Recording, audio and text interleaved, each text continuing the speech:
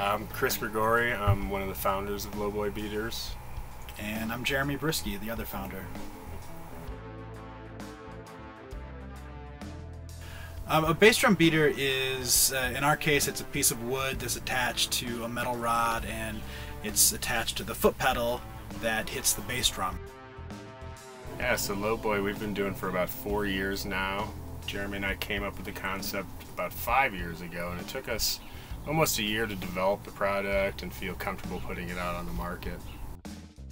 I just thought that there was an opportunity where if someone built a bass drum beater that not only sounded better than what was out there, but also looked cool and was customizable, that we could find some success. And I guess we were right.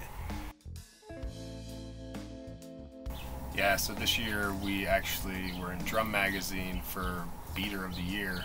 Every year they do what they call the Drummies Awards, and it's a reader's poll, so people who subscribe to the magazine can vote on their favorite products in all these different product categories. And for last year we won Best Beater of the Year for our Felt Daddy beater, which was just amazing because they're just these huge companies who we're competing against, and the fact that all these people voted for us was just really an honor.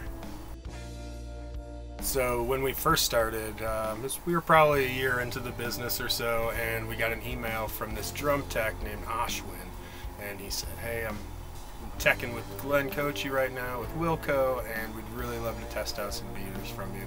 And working with Glenn, we actually developed our lightweight beater because of his input and his insight into what he was looking for. Working with drummers like that really helps us excel and put out the things that they're looking for. I think once we got the laser to engrave our logo on it, it made us look like pros at that point. Like our product should be on the shelves of stores because it just looks so polished and finished at that point. Yeah, and it's funny because the logo has nothing to do with the way that the beater sounds or the way that it feels under someone's foot, but I think when you're designing a product, it's those little details that sort of send a signal to your customer that we're a company that thinks about every detail of this. The laser's been essential to our growth as a company and being able to offer certain engravings and styles on the beaters.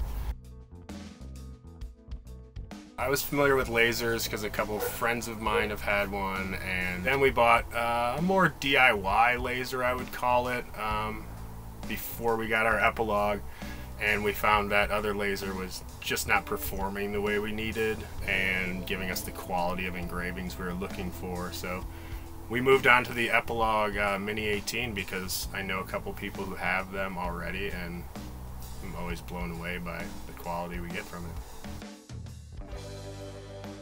If you can afford it, to buy a high quality laser from the beginning.